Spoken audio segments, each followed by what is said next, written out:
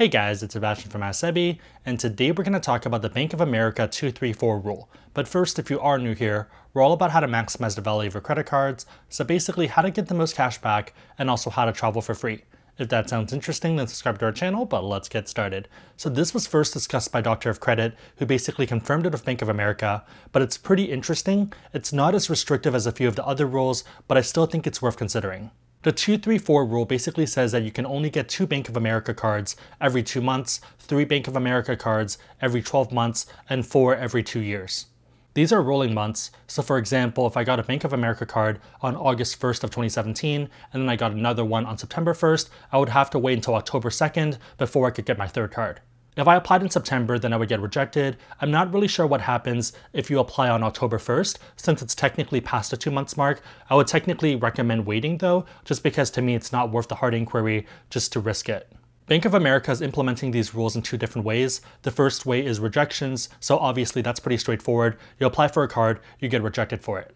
The other way is a bit worse just because it gives you a bit more hope. So you apply for the card, you end up getting approved for it, they even mail you the card sometimes, but afterwards they'll tell you that you were approved in error. They basically tell you that yes, you were approved, but it was a mistake, therefore the card is no longer active. From my understanding, it basically doesn't show up in your credit report, so that's not too bad on that part, but it still doesn't feel great. To me at least, this rule doesn't seem too bad, especially once you look at how it works and you compare it to something like the Chase 524 rule. Unlike 524, the 234 rule is only based off your Bank of America cards, not all of your cards, so it basically works in a way that most people think the 524 rule works for some reason, even though I've kind of explained it ad nauseum. Once you factor that in and once you consider Bank of America's lineup of cards, I don't see most people pushing against this rule. If you're someone who has a lot of money with Bank of America, you probably maybe have 1 or 2 of their cards, probably the Cash 123 card, as well as the new travel card. If you're someone focused on travel rewards, you're probably looking at the Alaska card, the Amtrak card, as well as the Merrill Plus card that no longer exists. In the past, people also went after the MLB cards since they had a $200 for $500 of spend sign-up offer, so 40% return on spend, and also the Better Balance Rewards card, which still exists but you can't apply for it anymore.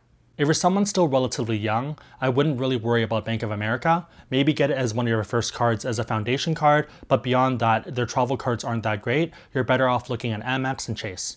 Again, for me personally, I have a bunch of Better Balance Rewards cards, which I'm going to keep long term, just because they pay me money to use it every month.